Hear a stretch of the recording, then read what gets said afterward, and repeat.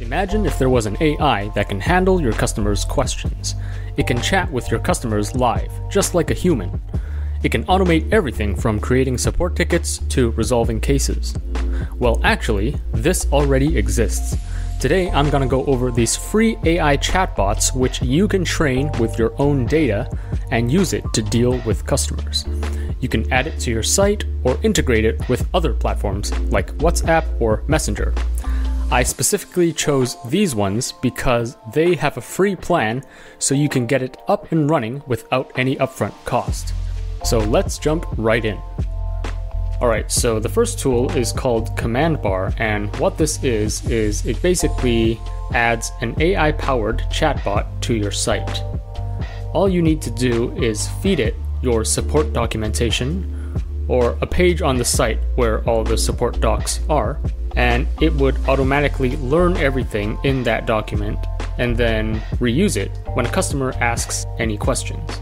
So it is a freemium model. Let's just check out the pricing page real quick. So for the free plan, you can have 1,000 messages per month with 50 source docs.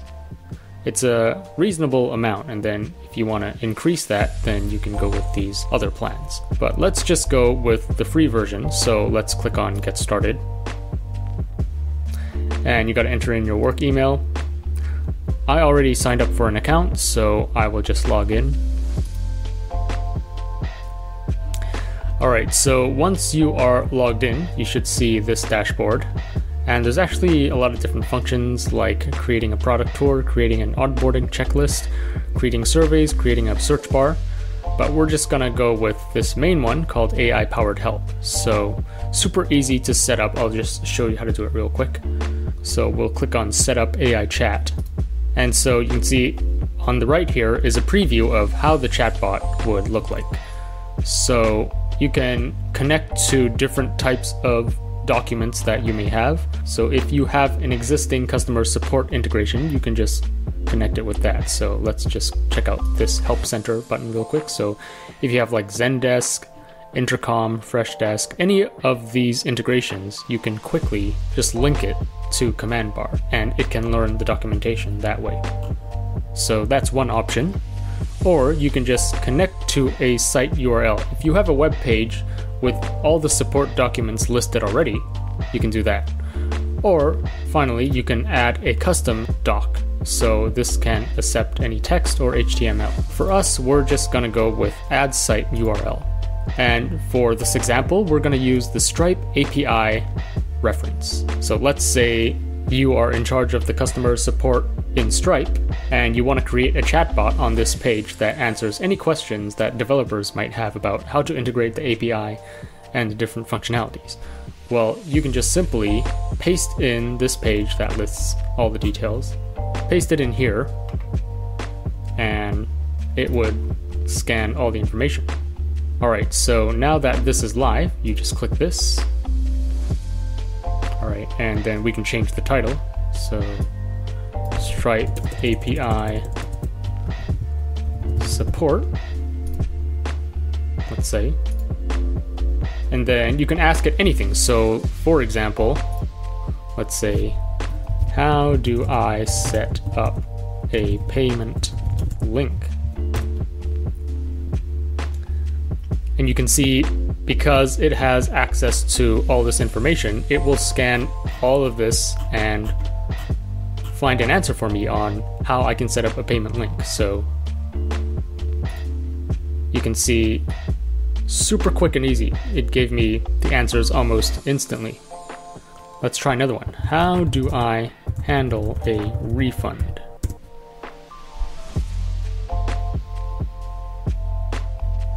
Perfect. So create refund endpoint, create a post request to this endpoint. So yeah, super easy and straightforward. Now to actually add this to the website, I'll show you how to do that. You just click on install to publish, and it's pretty simple. Like it depends on what type of website builder you're using. So if you're using Webflow, WordPress, Wix, then click this. If you're using React, click this. So for example, let's say your website is on React. You can select all of these options, and then you simply just need to install the the plugin and then add the snippet of code to your site, and then it would add the bot to the site. Super simple and straightforward. Let's look at, for example, Webflow, how you would do that. So again, the instructions are very straightforward. You just need to add the snippet to the header code, and that is all. So again, this tool is called Command Bar. Alright, so the next tool is called Chatwing. So very similar to the previous tool, this is a chatbot which you can train by feeding it your own documentation or support data, and then it can answer your customers' questions in a conversational way. I'll show you the pricing real quick first. It is a freemium model, so there is a free plan which gives you this many credits per month, 35 AI message credits per month. And if you want more, then of course you can pay for other options. But for this tutorial, we're just gonna get started with the free plan. So I'm gonna click Get Started. And once you register, you should be taken to this dashboard page. So first of all, we're gonna need to connect a data source to train your chatbot on, right? So we'll click on Data Sources and then Add New. And you can see there are several options here. The first one is website, where you paste in your website and it's gonna scan not only that page, but all the pages that are linked to it. And then sitemap is basically you paste in your sitemap.xml file. URL list is if you have a list of URLs that you want it to scan only. This is a bit different from the website. I'll show you what I mean in a second. And then text is if you just have any text that you want to paste in. FAQ is you can add a Q&A section, and then documents is if you want to upload a document. So for website, the difference between website and URL list, if you paste in a page, it's also going to crawl all the pages linked to it, and sometimes that's not what you want. So for example, let's go back to the Stripe API documentation page. So I'm gonna copy the link to this page and paste it here, and I'll show you what we get. So you can see not only did it crawl this page, but it also found all these other pages, which we don't want, right? You can see there's other languages, etc. What if we only want this page, right? So I'm just gonna click on delete all. That's not what we want. Instead, what we're gonna do is go to the URL list and paste in that link. So now it's only going to scrape this, but not any of the pages linked to it. So you can see data source added successfully, and the status of our bot is now training. So it's going to take a while for this to train, but while it does that, we can add more information to the bot first. So if you go into testing, you can see that we still need to add some more information. So we'll go to chatbot settings and add in the information there.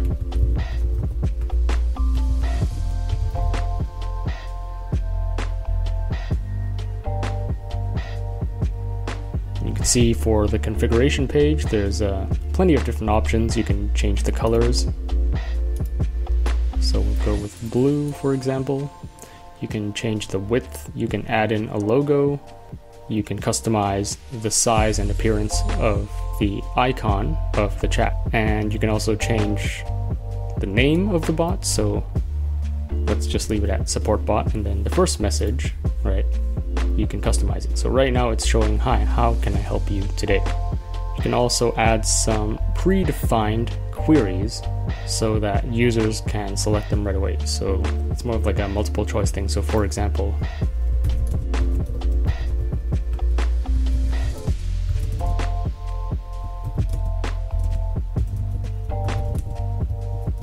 how do I add a payment link? Actually, we can just copy the same thing here so that the user can click this instead of typing it in. So it just offers a better user experience. So we will save that. And you can see it can use 3.5 or GPT-4. Of course, GPT-4 is a lot more expensive. So choose whichever one you have the budget for or which you prefer. Alright, so we're going to go back to the testing tab and see if it has finished training.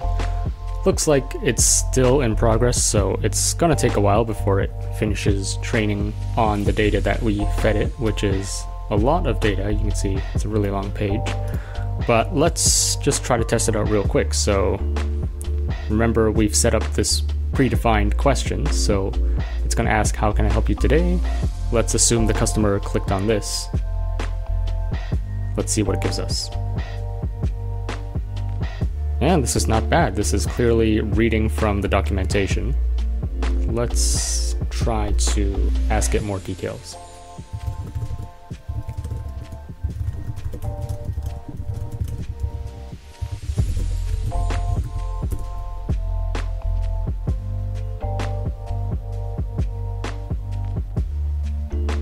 Very nice. So you can see it's giving you the specific information on how to implement this. So you need to use this API endpoint, use these parameters, etc. So there you go. This is how you would train this Chatling chatbot. And then to add it to your website, you just click on integrations, add to website, and super simple. You just copy this code to the head or body of your website. So pretty straightforward. You can add this on Wix, WordPress, Webflow, React, etc. So yeah, that is it for Chatling. Super simple way to add a chatbot to your site that is trained on your own support or documentation data.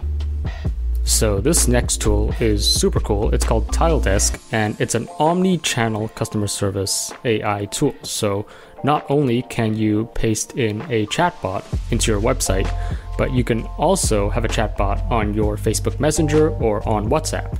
So super cool and efficient tool, and I'm going to show you how to implement this tool on WhatsApp and on your website. Before we jump in, I'll just show you the pricing page real quick. So this is a freemium model. There is a free monthly plan where you get 2 seats and 500 conversations per month. And if you want to scale past that, then of course you'll need to pay higher amounts for more functionality. But we're just gonna get started with the free plan first. So I'm gonna click use TileDesk for free. Once you sign up for an account, you just need to enter in your name, email, details, etc. But once you go past that, then you should be taken to this dashboard. And I just named my project test project. So first step is to create a chatbot. So in this bot tab, we'll click on this. And then there are tons of predefined templates that you can use, or you can create one completely from scratch. But to save time, we're just gonna choose a predefined template. And there's a lot you can choose from. So there's a lead scoring template, there's a customer service bot, there's an FAQ bot, there's a shopping assistant for Shopify and e-commerce stores. Similarly, there's a place an order bot. There's a ticket issuing bot for customer support. There's a lead generation bot for your sales team. So yeah, a lot of predefined options already. But we're just gonna go with the customer service bot. So we'll click use template, import chatbot. So how this works is it's a bit different from the other bots where you can just paste in a document or a website and it just scrapes everything, it learns everything, and it can chat with your customers about any questions they have on your support documents. This is a bit different. So how this works is you have all these different blocks and you trigger these blocks based on conditions. Each block is basically a sequence of messages to take the customer through. So for example, this default customer service bot, it starts with the start block, okay? And how it starts is you can click the node to see the full string of replies, right? So hello, my name is Tommy, and you can edit this to whatever you want. So my name is Bob, for example. How can I help you today? Please pick one of the following options, and then you can customize these, right? You can add a new one, you can delete these, you can switch the order around, and also you can add more actions, you can add conditionals, etc. So it's very customizable. I'll click on another block to show you how you can trigger it and what that looks like. So for example, change my order. Let's say you want to trigger this whenever someone types in, I want to change my order, or something similar to that. So what you would do is, after you click on this block, click train this block, and you can see all of these, right? Change my order. Whenever the user says something that is similar to these options, it's going to trigger this block. So if the user says, I want to change my order, and change my order is part of these options, it's going to trigger this. And what it triggers is this form and the reply. In order to complete your request, etc., etc. So it asks the user for more info. Right, here's another one. So close the chat. So when would this be triggered? This would be triggered when the user types in close the chat, or close the window, for example, or end chat. Let's type in end chat. So that's another option. And what does this block do? Well, it replies, hope to see you again, and then it waits 6 seconds, and then it closes the window. You can customize this to like just 1 second, for example. So that's the close the chat block. Let's try kids, for example. So here's what the reply thread looks like. Visit our kids collection through the link below, and then they can click on this to go to the link. And then how this is triggered is if the user says anything to do with kids, or you can say like kids selection, or maybe boys, girls, etc. So this sequence will be triggered when the user types in this.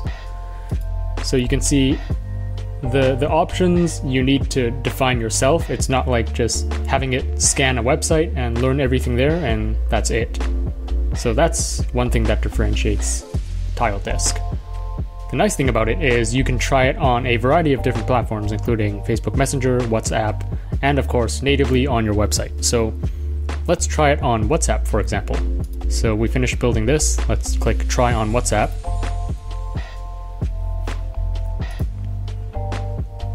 We're just going to use WhatsApp web.